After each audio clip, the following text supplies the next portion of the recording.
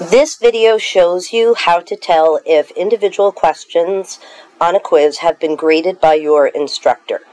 I want to refer you to another video that I've made about using the class progress link, which is the preferred way for students to access quizzes.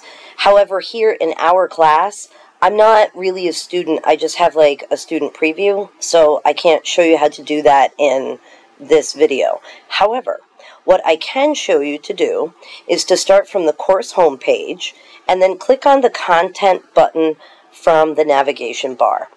If you search the topic endocrine graded quiz, if you search the topic graded quiz, it will pull up all of the graded quizzes. So don't forget about the search topic. This is the quiz that I'm interested in. And what I can do is click on this quiz, and it brings me to a summary page that has absolutely no useful information on it. But what I can do is click here on this downward facing chevron, and it gives me an option of view submissions. And that's what I'm going to do. If there were multiple submissions, I would see multiple attempts down here. I could see the grade for each attempt, that it's out of 70 points, and oh, look at this, I got 2. So if I click on attempt, it actually brings me to the quiz itself. And what you can see up here is it gives you the attempt score and your overall grade, which are two different things. The overall grade goes to the grade book. The attempt score is just solely about this quiz and nothing else. Not your grade, but just the attempt. I know it's the terminology. If I had written you any general feedback, it would be up here like, great quiz, but you don't like true-false questions. Review how to do those. You can also scroll down and see that you received how many points on each question. Then you get to some questions that are either written responses or something that the instructor has to grade. And this has been changed since the last time I made a video like this. Much to my chagrin.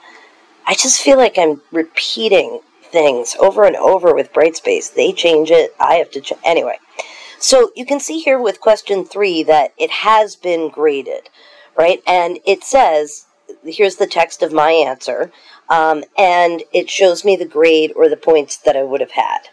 Down here on question 4, this one has not been graded. So it doesn't tell you that it's been automatically graded by Brightspace, which is what Brightspace did by adding a 0. But what it tells you is that your instructor has not revisited this question and has not assigned a grade. Not that the instructor gave you a 0. The instructor hasn't even looked at it. So seeing something like this, where you know that one of your questions has been graded but another one hasn't, that should be a prompt for you to email your instructor because they may not realize that, especially with the way that things are set up in Brightspace.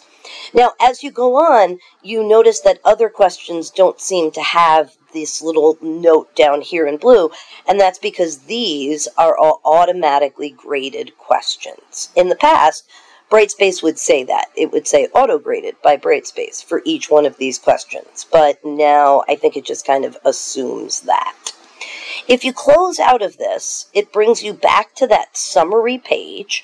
And the last thing that you can do is kind of compare your performance to other students and the class average.